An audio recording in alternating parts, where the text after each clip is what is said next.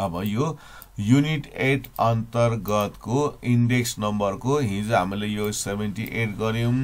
आज 77 को गर्ने है। For the following information, price in rupees and expense on 5 commodities, calculate the cost of living index भन्नु है। cost of living index दुई खालको हुन्छ भन्ने कुरा गरे मैले जस्तै हैन, एउटा ल्यासफेयरको मेथडले हुन्छ, एउटा चाहिँ फेमिली बजेट भन्ने हुन्छ। फेमिली बजेट भन्छ चाहिँ प्रतिशत हुन्छ, जस्तै हेर्दै यहाँ यो प्रतिशतमा दिएको छ नि त, यो प्रतिशत दिएको हुनाले यो चाहिँ फेमिली बजेट मेथडबाट यसलाई हामीले गर्नुपर्ने हुन्छ। र यसले के सोध्छ क्वेशन भन्दाखेरि पहिला बुझौँ है त। What change in cost of living figure 2013 have taken place as compared to 2012 भनेको हामीले 2012 को तुलनामा 2013 को चाहिँ के गर्नुपर्ने, कस्ट अफ लिभिङ फिगर को चाहिँ मान निकाल्नुपर्ने, के परिवर्तन भएर आउँछ त्यो निकाल्नुपर्ने। If an employee's salary is 20,000 in base period, base period भनेको 2012 मा उसको तलब चाहिँ 20,000 छ भने what should be his or her salary in current period? यदि उसको 2012 मा चाहिँ महिनाको तलब 20,000 छ भने 2013 मा उसको तलब कति हुनु पर्छ भनेर क्वेशन सोधेको छ। अब यही क्वेशन फेरि आयो भने उसको लिभिङ स्ट्यान्डर्ड मेन्टेन गर्नको लागि उसको बेस इयरमा कति रकम थप्नु पर्ला भनेर पनि आउन सक्ला। अब यो पनि त्यस्तो गाह्रो हुँदैन, पहिला हामीले 2013 को हामी निकाल्छौं उसको स्यालेरी अनि 12 बाट माइनस गर्छौं, जति आउँछ त्यति थप्नु पर्ने हुन्छ है, त्यो कुरा भयो। अनि अब कस्ट अफ लिभिङ इन्डेक्स भन्नेबित्तिकै हामीसँग दुईवटा हुन्छ, एउटा चाहिँ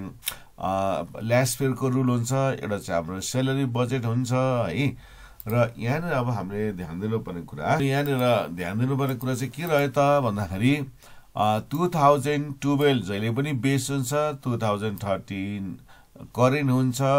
र यसले जहिले पनि हाम्रो आउने इन्डेक्स चाहिँ 2013 को चाहिँ हुनु आउँछ है।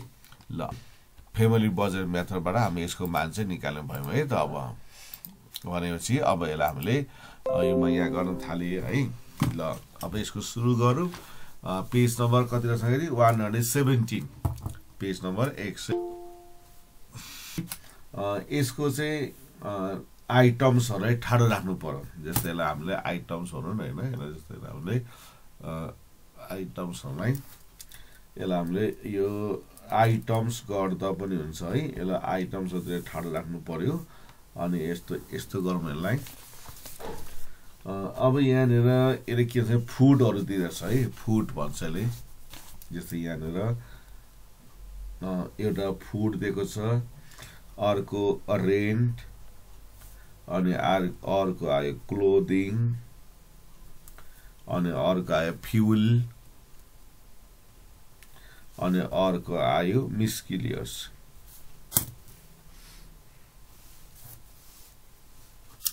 यो items of food, rent, clothing, fuel र मिस्किलियस दिएको छ। अनि यसको अब यहाँनिर प्राइस भन्छ यसलाई है। यो चाहिँ हाम्रो प्राइस दिएको छ। सुरुमा प्राइस कति छ 2012, यहाँ लेख्नु पर्यो 2012 को यसको प्राइस चाहिँ 0 लेख्नु पर्यो। अनि यो 2013 यसको प्राइस P1 लेख्नु पर्यो।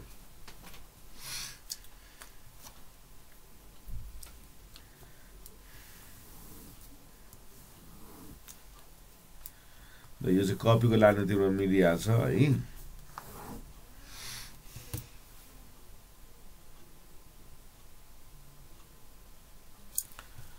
हाम्रो यहाँनिर पेज नम्बर 117 को छ 2077 सालको आइटम्समा फुड, रेन्ट, क्लोथिङ, फ्युल, मिस्किलियस। अनि उले चाहिँ पहिला यो जरा हामीले ठाडो राख्नु पर्यो, हिसाब गर्न सजिलो हुन्छ। 2012 भनेको P0, यो भनेको उले प्राइस भनेको छ, 2013 को प्राइस भनेको P1 भनेको छ है। अब हामीले के गर्नुपर्छ भने नि यसलाई यस्तो गर्नु छ। अब P को भ्यालु निकाल्नु पर्छ। P बराबर P1 by P0 multiply 100%। अनि यसरी निकाल्नु छ। अनि यसले दिएको छ W भनेको जुन त्यो प्रतिशतमा दिएको छ नि त्यसलाई वेटेड भन्छ। अनि हामीले यहाँ के गर्नुपर्छ PW P र W लाई मल्टिप्लाई गर्नुपर्छ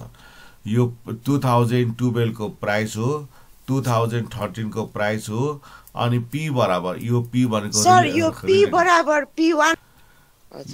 यो चाहिँ यो P भनेको चाहिँ रिलेटिभ प्राइस हो P1 बाइ P0 मल्टिप्लाई 100 अनि यो W लेख्नु पर्यो वेटेड अनि PW लेख्नु पर्यो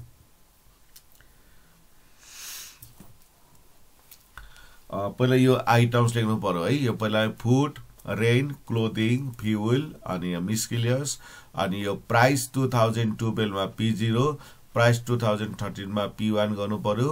अनि P बराबर यहाँ दुईटा P नै P छ दुईटा प्राइस छ दुईटा प्राइसहरु छ यसमा क्वान्टिटी छैन so P1 by P0 multiply 100 अथवा यो भनेको हाम्रो एग्रिगेटेड प्राइस जस्तो कि यसलाई रिलेटिभ प्राइस भन्ने अनि W भनेको पर्सेन्टेजमा छ अनि PW गरेपछि यो चाहिँ आउने हुन्छ है ल अब यसलाई चाहिँ मिलाएर राखौं है त अब यसको फुड कति रहेछ भन्दाखेरि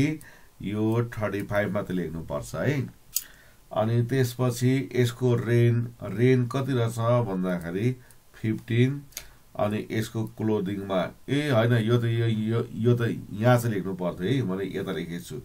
यो भनेको 35 यो भनेको W हो अनि यो भनेको 15 अनि यो भनेको 20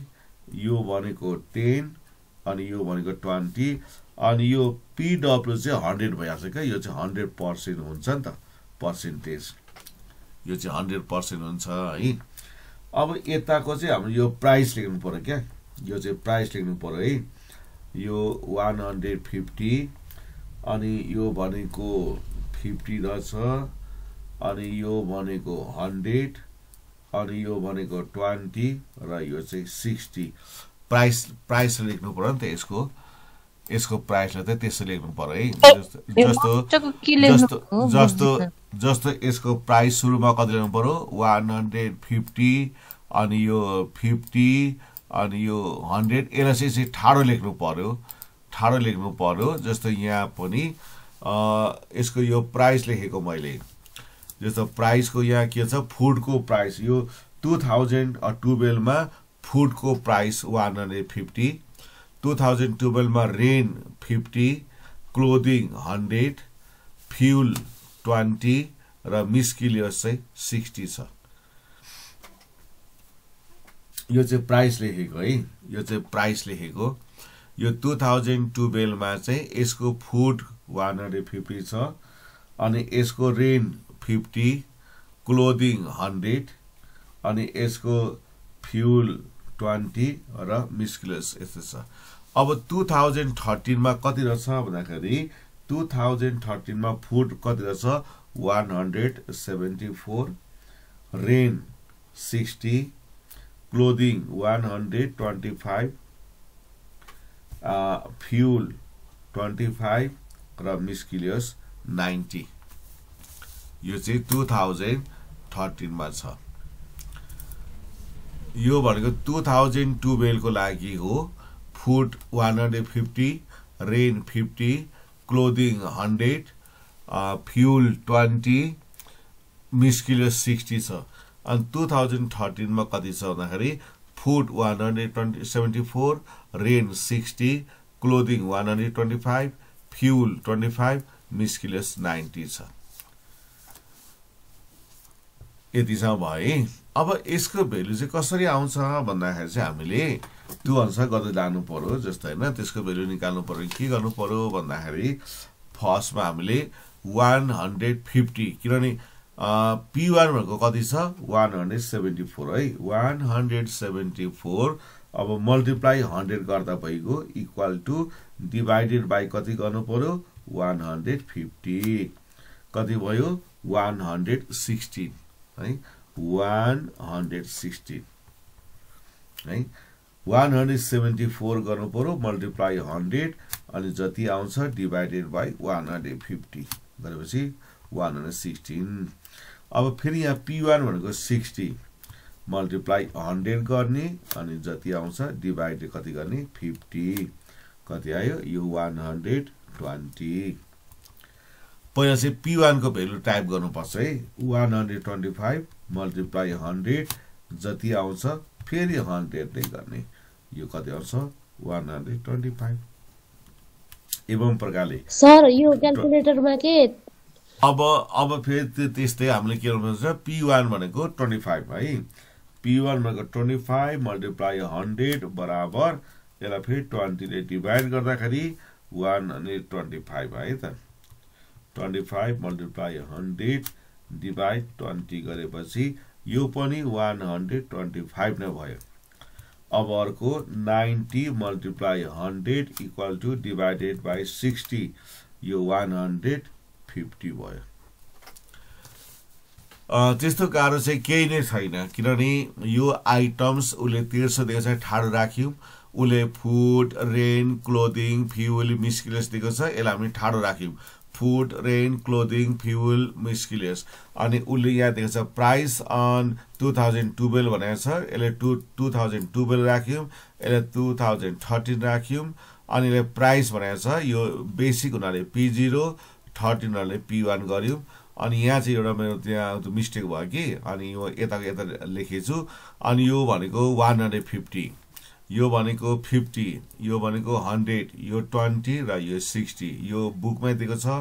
अनि यो 2013 को प्राइस 174 60 125 25 र यो 90 अब हामीले यो दुईटा प्राइस भएपछि रिलेटिभ प्राइस निकाल्नु पर्यो P1 बाइ P0 मल्टिप्लाई 100 अब P1 भनेको 174 लाई 100 ले मल्टिप्लाई गर्ने जति आउँछ त्यसलाई 150 ले डिभाइड गर्दा यति आउँछ फेरि यो 60 भनेको त P1 हो नि त यो 60 लाई 100 ले मल्टिप्लाई गर्ने जति आउँछ त्यसलाई 50 ले डिभाइड गर्दा 120 फेरि P1 भनेको त 125 125 ले 100 ले मल्टिप्लाई गर्ने जति आउँछ त्यसलाई 100 ले डिभाइड गर्दा यो 125 नै हुन्छ फेरि यो 25 भनेको त P1 हो त्यसलाई 100 ले मल्टिप्लाई गर्ने अनि त्यसलाई 20 ले डिभाइड गर्दा 125 नै हुन्छ फेरि P1 भनेको त 90 त्यसलाई 100 ले मल्टिप्लाई गर्ने जति आउँछ 60 ले डिभाइड गर्दा 150 भयो ओके अब निकाल्नु पर्यो PW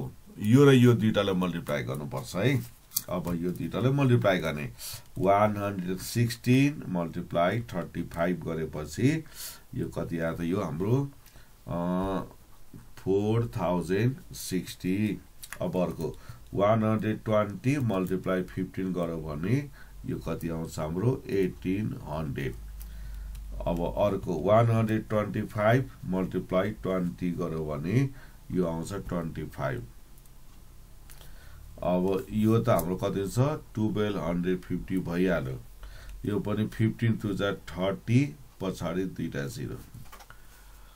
ल यसलाई यसरी गुणा गरौँ र यसलाई PW लेखौँ न यो सबैलाई अब जोड्ने काम गरौँ हैन सबैलाई जोड्ने काम गरौँ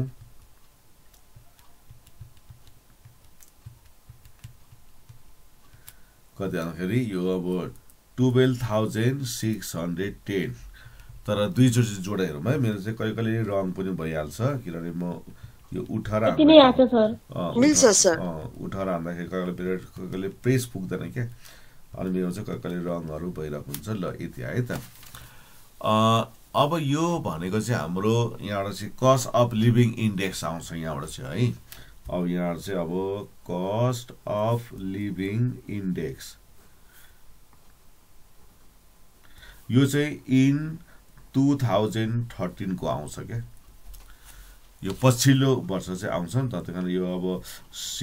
summation PW by summation W गर्नु पर्यो अनि यो चाहिँ के गर्नु पर्यो 12610 लाई 100 ले डिभाइड गर्दाखेरि यो 126.1 मात्रै आउँछ अब पछाडी 0 थप्दै हुनुहुन्छ त्यति राख्दै हुनुहुन्छ यो 126.1 अब यो cost of living index in 2013 मा चाहिँ summation PW by summation W भनेको 12610 बाइ 100 भयो र यसको चाहिँ कति आयो 126.1 आयो यो चाहिँ हाम्रो cost of living index in 2013 को लागि यति आयो अब यो क्वेसनले चाहिँ के भनेछ भन्दाखेरि सेलरी निकाल्नु पर्नेछ, सेलरी निकाल्नु पर्नेछ। अब त्यो पनि इजी हुन्छ, एउटा सानो यहाँ एउटा तालिका टेबल बनाऊँ, जस्तै 2012 बनाऊँ अनि यहाँ 2030 यस्तो बनाऊँ कि, अनि एउटा तालिका जस्तो बनाऊँ, एउटा टेबल बनाऊँ, अनि यहाँ चाहिँ इन्डेक्स राखौँ, अनि तल्लोमा चाहिँ सेलरी राखौँ। यो चाहिँ माथि चाहिँ इन्डेक्स राखौँ, यहाँ चाहिँ सेलरी राखौँ न, सेलरी राखौँ, इन्डेक्स राखौँ है। यो चाहिँ अब यसरी प्र्याक्टिस गर्छु। यो 2012 2013 यहाँ इन्डेक्स अनि सेलरी। अब यो 126.1 भनेको चाहिँ नि यो 2013 को इन्डेक्स हो। यो 2013 को इन्डेक्स चाहिँ 126.1 अनि यो 2012 त हाम्रो बेसिक हुन्छ, अनि बेसिकको इन्डेक्स जहिले पनि 100 हुन्छ, 100% हुन्छ क्या, 100% भएर आउँछ नि त, किनभने हामीले यहाँ माथि 100 ले मल्टिप्लाई गरेको छौँ नि त हैन, त्यही यो त 100% बाट आउँछ। त्यसकारण 2012 मा 100% भएको छ, 2013 मा 126.1, त्यसकारण यसको इन्डेक्स कतिले बढ्यो भन्दाखेरि 26.1% ले बढेको छ क्या। महँगी भनौँ अथवा कुनै पनि चिजको त्यसको महँगाई चाहिँ कसरी बढ्यो भन्दाखेरि 126.1 बाट 100 लाई माइनस गर्यो भने 26.1% चाहिँ वृद्धि भयो। अब यो क्वेसनले के भनिरहेछ भन्दाखेरि हामीले रिपिटेडली हेर्नुपर्छ। यसले के भन्छ भने if an employee salary is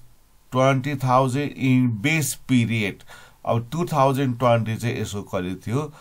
20,000 चाहिँ 2012 मा थियो, त्यसकारणले यसको हाम्रो के भयो त भन्दाखेरि यो 2012 मा चाहिँ यसको सेलरी चाहिँ 20,000 थियो। अब हामीले निकाल्नु पर्ने 2013 मा कति हुन्छ है। अब यो त इजिली आइहाल्छ, सेलरी इन 2013 गर्ने हैन। यसलाई यसो गर्नुपर्छ, यो र यो दुईटाले मल्टिप्लाई गर्नु पर्यो है, यो र यो दुईटाले मल्टिप्लाई गर्नु पर्यो। जस्तो 20,000 मल्टिप्लाई 126.1 अनि यसलाई 100 चाहिँ डिभाइड गर्नु पर्यो, अनि यसले चाहिँ निकालिदिइहाल्छ है। यो 20,000 प्लस 126.1 जति आउँछ त्यसले तिमीलाई 100 गरेपछि उसको 25,220 हुनु पर्यो के। उसको हाम्रो लिभिङ स्ट्रक्चरलाई चेन्ज नगरिकन उसले के गर्नु पर्यो भन्दाखेरि 20,000 थियो, अब 2013 मा चाहिँ उसको सेलरी चाहिँ 25,220 चाहिँ हुनुपर्छ। त्यसकारण हामीले यो यहाँको भेल्यु निकाल्नु चाहिँ यो चाहिँ हाम्रो युनिटरी मेथड हो। त्यसकारण यो दुईटाले मल्टिप्लाई गर्नुपर्छ र यसले चाहिँ डिभाइड गर्नुपर्छ। यो दुईटालाई टक्कै मल्टिप्लाई गरेर यसले डिभाइड गरेपछि यो डाइरेक्ट आउँछ। यो चाहिँ हाम्रो युनिटरी मेथडबाट निकाल्ने हो नि त हैन, युनिटरी त मेथडबाट आएको हुनाले यो छोटो गर्दा चाहिँ हामी यसलाई यसरी गर्छौं र लास्टमा तिमीले अब एन्सर चाहिँ लेख्नु पर्यो।